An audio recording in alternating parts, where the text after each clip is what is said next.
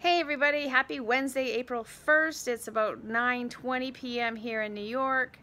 Took another shower, wearing my favorite Vancouver Canucks hockey sweatshirt.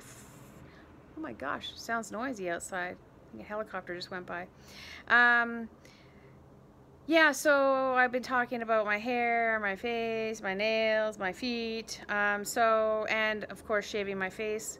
It's not for everybody. If you don't want to do it, please don't do it. If you don't trust me, don't trust me, but I did shave my face yesterday in the shower. Today I actually took the time and just braided my hair on my legs because it looks better and it's just easier. So that took a little bit of time today. Not much else going on. I am running out of pajamas, so I'm going to go ahead and start rationing them. I need to stop eating popcorn. Yesterday was my only day in the day 11 quarantine that I haven't ate popcorn, so I have to, I guess, eventually run out of it, so I won't eat it anymore. But I do the old popcorn on in the pot with the oil.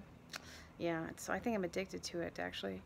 Other than that, nothing else is going on. Beautiful day here in New York outside. I can see through my window. Thanks for your calls. Nah, that's about it. Anyways, checking in. If you need anything, let me know.